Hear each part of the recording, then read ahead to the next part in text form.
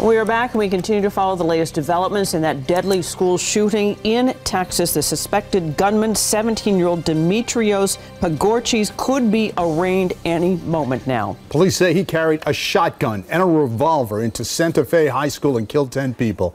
Authorities say explosive devices, including a Molotov cocktail, were found in the school and nearby. Students describing an all too familiar scene now. I heard 3 gunshots, and then after that, the teachers didn't say nothing, and then we heard more gunshots, and I seen someone running like from across the field where we were at behind the school, and then the teachers just screamed at us to run and told us to take off. Again, Pagorchis could be arraigned at any moment now. He is going to be charged with capital murder. Stay with Eyewitness News and ABC News for continuing coverage of the shooting. You can also find information and updates around the clock at ABC7 NY.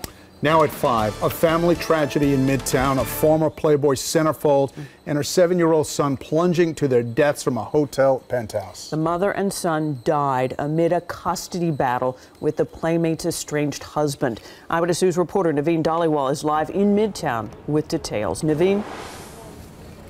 Well, Diana, many who knew Stephanie Adams try to make sense of exactly what happened in the penthouse this morning here at the Gotham Hotel, including her former attorney, who actually just recently suggested she get some counseling. Police responding to a horrible sight this morning at the Gotham Hotel. A 7-year-old dead after being forced to jump more than 20 floors off of a balcony with his own mother, now identified as former Playboy model Stephanie Adams. He was cute as a button and very, very bright. He was her whole life. Raul Felder, Adams' former divorce attorney, in disbelief and emotional, talking about 7-year-old Vincent and calling his mother a kind and gentle person. But the last few weeks and months for Adams were sure not peaceful. She was involved in a tumultuous split from her estranged husband, even forcing Felder to have her find other representation. I thought she really did need psychiatric help. And I told her she has to go and she has to get a psychiatrist that'll work with a lawyer. Whether that would have helped now doesn't matter. It's not clear what happened in that hotel room this morning. But many have to wonder the state of mind a mother could be in to take her own child's life along with hers. It's shocking, of course. I mean, it's very sad.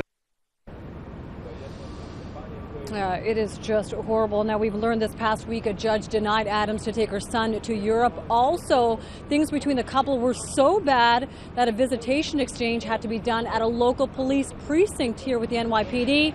Now, despite that information, police still looking for a motive.